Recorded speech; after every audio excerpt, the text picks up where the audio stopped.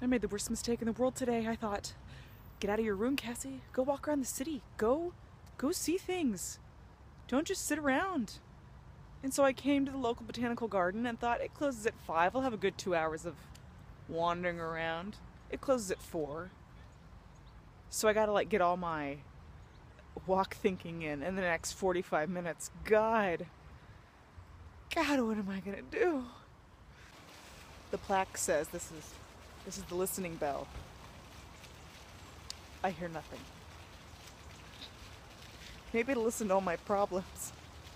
The plaque says it's a wave. A wave. I see it. A greenhouse. Sorbus bristoliensis. Forget it, Bristol whitebeam. Cat! Don't you walk away from me. Ooh, show me them systematic beds. The last time I was here, this thing was horizontal and surrounded by caution tape.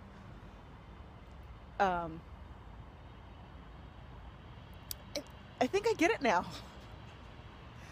The plaque says oak. I mean, it's so obvious now. Why didn't I see it before? Turkey oak. Give me all that hardy fuchsia. Okay. This is a tough one. Not even, the plaque says born to be free. Not even gonna touch that. Can't wait to see how this pans out. There's this little shed here that's full of safety warnings and absolutely nothing. All I can see is a beautiful botanical garden and a perfect little writing shed. Someday. God, look at that. So beautiful.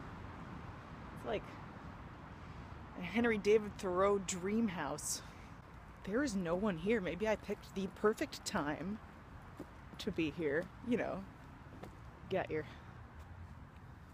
stately manors back there, which is now student housing. It's so nice that the sun came out today. Good day. Have to enjoy this, have to relax, have to enjoy this, have to relax. So happy right now. Ooh, a log garden. Of course this just makes me want to walk on it.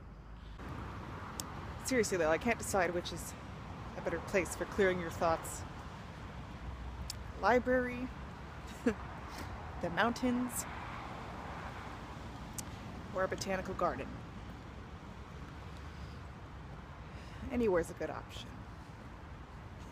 I'll give myself more time next time.